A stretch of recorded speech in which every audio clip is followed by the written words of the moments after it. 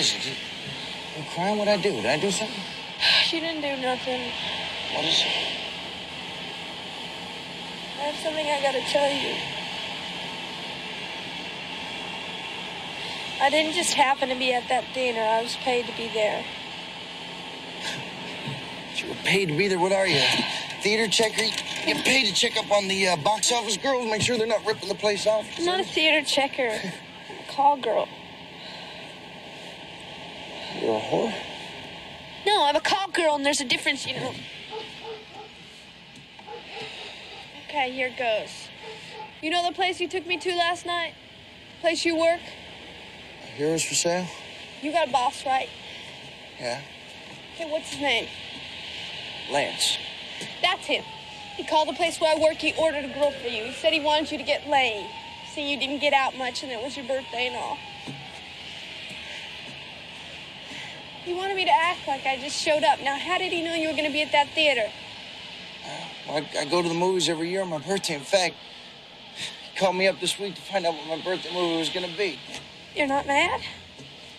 Oh, man. I can't tell you, that was one of the best times I ever had. It was. You know, I knew something must be rotten in Denmark. There was no way you could like me that much. Man, I can't tell you how relieved I was when you took off your dress. You didn't have a dick.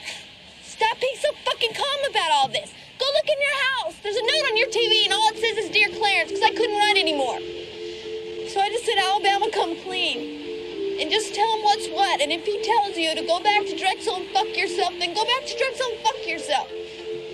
Drexel? What's a Drexel? Please shut up. I'm trying to come clean, okay? I've been a call girl for exactly 4 days, and you're my third customer. I want you to know that I'm not damaged goods. I'm not what they call in Florida white trash. I'm a really good person. And when it comes to relationships, I'm 100% monogamous. You stay with one guy? Exactly. If I'm with you, then I'm with you. And I don't want anybody else. Now, I gotta tell you something else. What you said last night was one of the best times you ever had. Did you mean physically? Oh, yeah, but I'm talking about the whole night. I mean, I never had as much fun with a girl as I had with you my whole life. It's true. You like Elvis, you like Janice, you like kung fu movies, you like the Partridge Family. Actually, I don't like the Partridge Family. That was part of the act.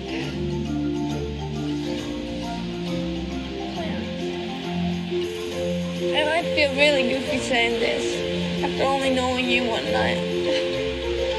And me being a call girl and all. But I think I love you.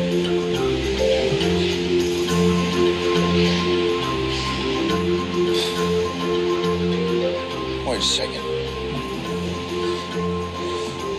Look, I'm trying to keep this whole thing in perspective. You just said you love me. Now, if I say I love you and just throw caution to the wind and let the chips fall where they may, and you're lying to me, I'm gonna fucking die. I'm not lying to you. And I swear from this moment forth, I'll never lie to you again.